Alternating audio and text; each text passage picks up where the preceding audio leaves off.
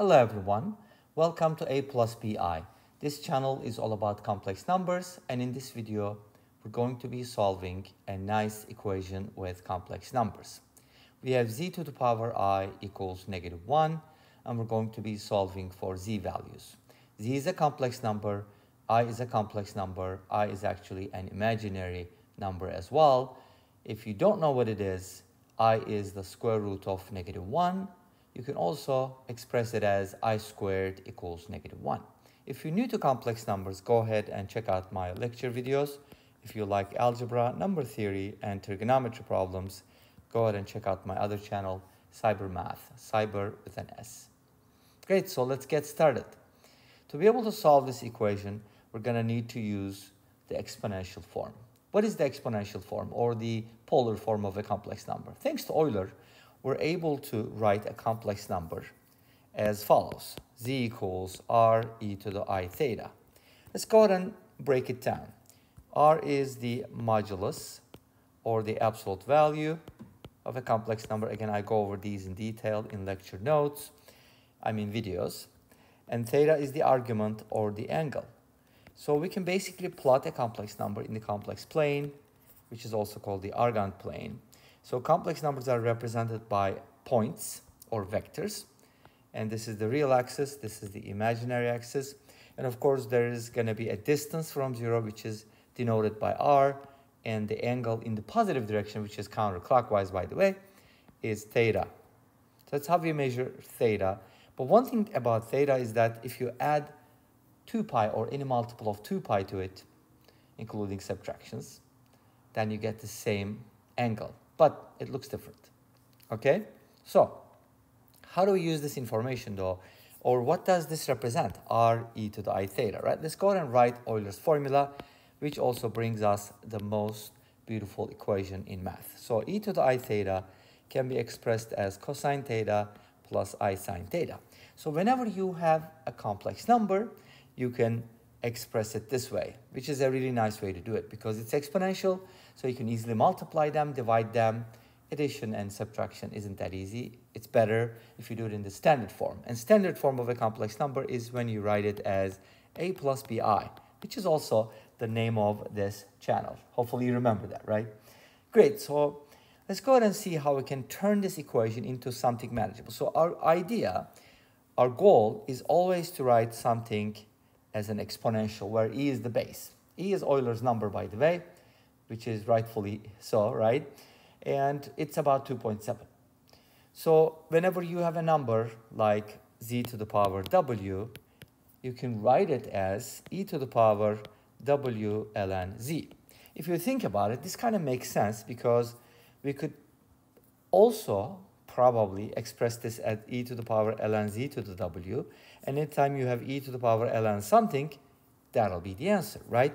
But anyways, you can just memorize it like that and use it that way.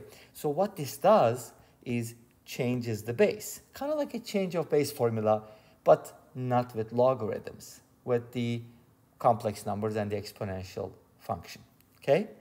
So one thing to keep in mind though, how do you find ln of a complex number? So when it comes to ln of a complex number, since z can be written as r e to the I theta, then ln z can be expressed as ln r plus I theta. But here's a couple things you need to be careful about. First of all, ln r is a real valued ln. That's why a lot of times people are going to write this as log instead of ln, because that's a complex logarithm. I usually write it as an ln. I don't know if it's a big crime, but that's what I usually do. So this is the complex logarithm. This is a real valued logarithm. So r needs to be greater than 0. So if r is 0, this is meaningless because 0 is just 0, right? There's no reason. You can't log it, in other words. So what about theta? Since we already said you're allowed to add multiples of theta, if this is the principal argument, which is usually the smallest angle between -pi and pi, then you can just write it that way. But you're also allowed to add multiples of 2 pi, which is something we're going to take care of, okay? So, and let me not confuse you, just keep it as ln z for now, because I wrote it as ln z. Now we can go ahead and replace z with ln z with that, which is going to give us ln r plus I theta. So once you find r and theta, and if you know w, you should be able to do this. In our expression, w is equal to I, so that's what you need to find. So z is going to be z, and w is I, right? So since w is I, how do you write this, right? So that's what we need to basically write it as follows. Z to the power I equals e to the power I ln z, which is e to the power I times ln r plus I theta. Let's not get confused here. This r is for z, okay?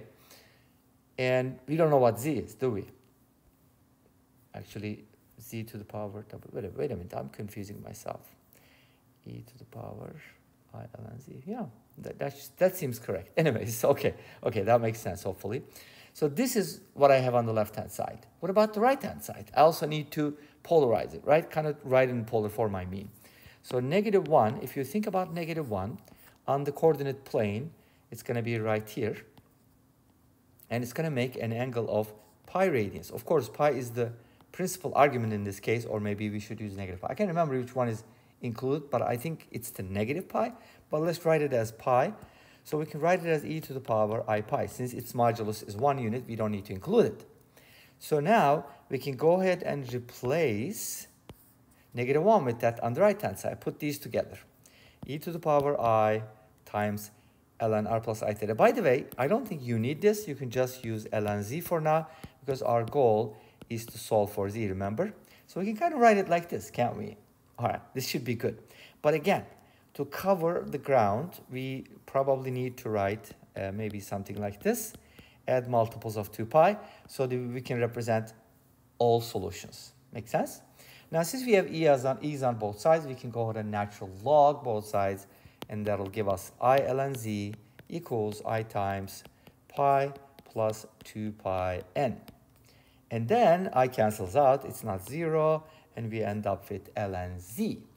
But we're not looking for ln z, we're looking for z, and we know that z is equal to e to the power ln z, right? So z would be e to the power pi plus 2 pi n, right? That should be the answer for z. But let's go ahead and also check what we get from Wolfram Alpha. I think I included the results here, so we can check our work. Hopefully we didn't make any mistakes. Okay, so let's go ahead and check our answers with Wolfram Alpha. Here we go. Ta-da-da-da. As you can see, z can be expressed as e to the power 2 pi n plus pi, which is the same thing that we got. Slightly different looking, but it's the same idea. And this brings us to the end of this video. Thank you for watching. I hope you enjoyed it. Please let me know. Don't forget to comment, like, and subscribe. I'll see you next time with another video. Until then, be safe, take care, and don't forget to check out CyberMath and aplusbi, and bye-bye.